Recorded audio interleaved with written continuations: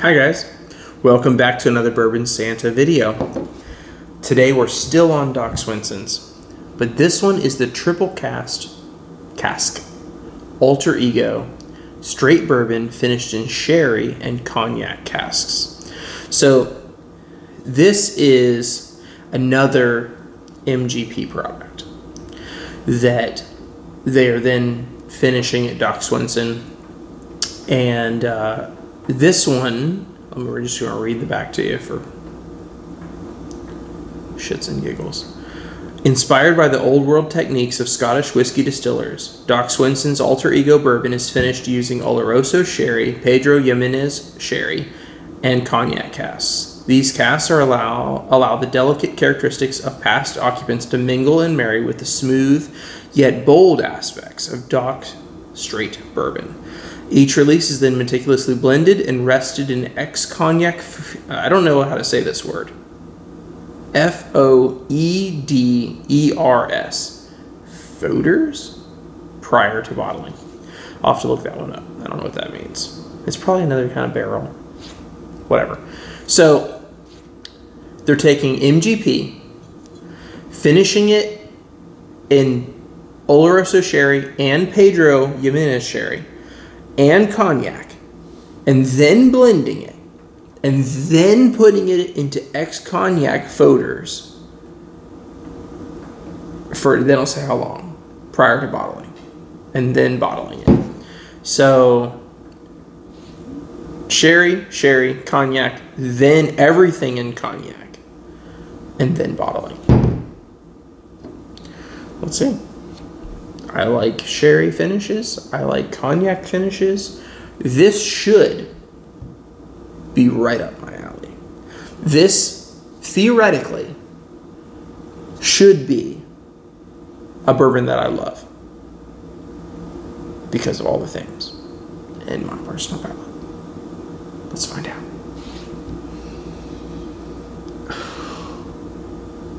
Punch me in the face. What the hell? That smells so damn good. 47.9% alcohol, 95.8 proof. Of course, they're super transparent with the formula number, the release number, bottle number, and the DSP number, whatever the hell that means. I don't know what that DSP is. The rye has that on it as well. I don't know what that means, but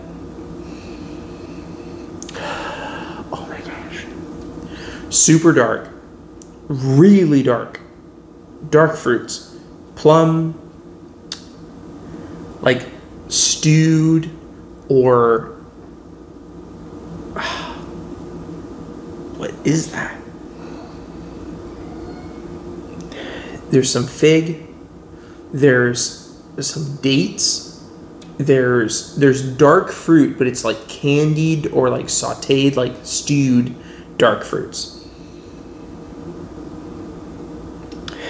There's a hint of waxy nuttiness.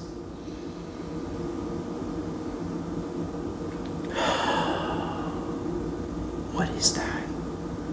Oh my gosh. Seriously, the cognac, I can totally smell. It's so funny. As I've told you guys before, I see flavors. Like I visualize the notes that I'm smelling, and I can see the cognac, and I can see the sherry,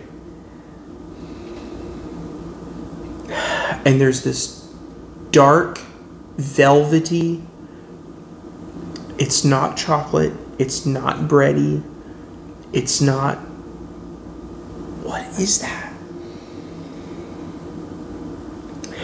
It's like half notes of all those different things mixed together.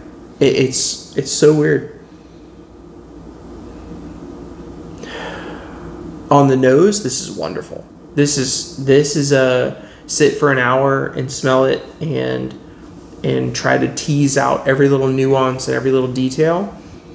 There's just so much going on there. Holy smoke. You know, this kind of reminds me a little bit of some of the really funky finished barrel products. Interesting.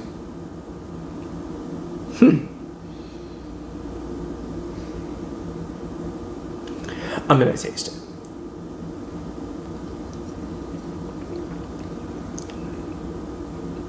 Oh, that's not fair. What is that?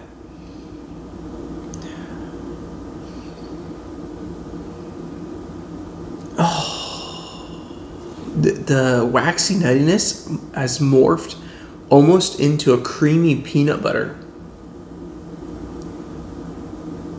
That's not fair.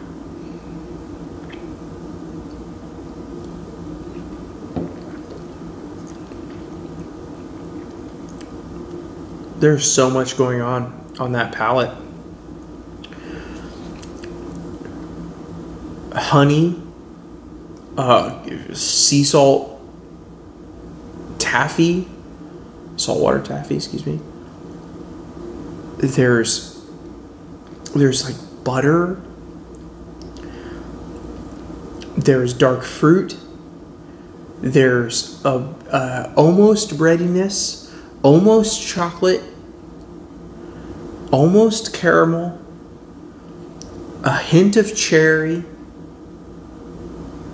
Good grief. That's got too much going on.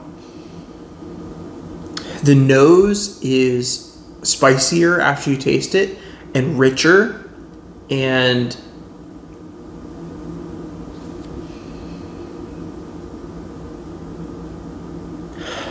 that's so funny. Wow. Honestly, that's really good. That's really interesting.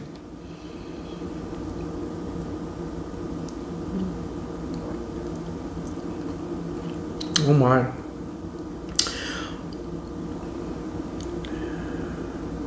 Wow. I'm going to have to compare this to Joseph Magnus and some of my Rabbit Hole and some of my the hell's the other one? Something else that I have over there that's cognac finished and sherry finished. Wow. That's honestly amazing. That is really interesting. I only wish that it was higher proof. If this was cask strength, this would be a world-class bourbon. If it was cask strength. Man, I wish I could try this at cask strength. I can't even imagine what this would taste like.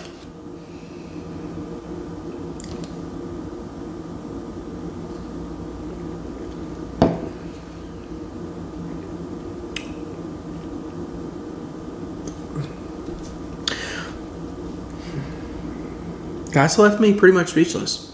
That's a surprising whiskey. It's surprisingly good.